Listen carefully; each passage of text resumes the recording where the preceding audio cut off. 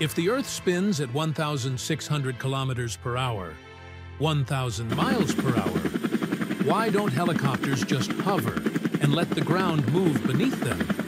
And why do flights going west take longer if Earth is rotating east?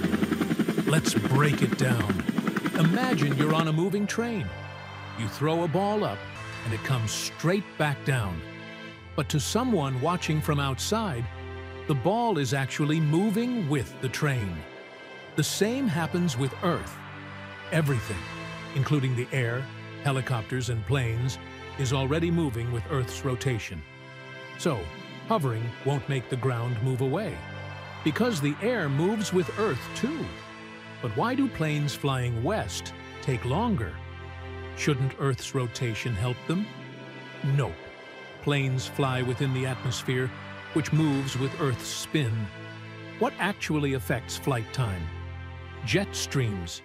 These high-speed air currents push eastward flights faster and slow down westward flights, making them take longer. So, here's the deal. The atmosphere moves with Earth, so hovering doesn't help. Jet streams, not Earth's spin, affect flight times.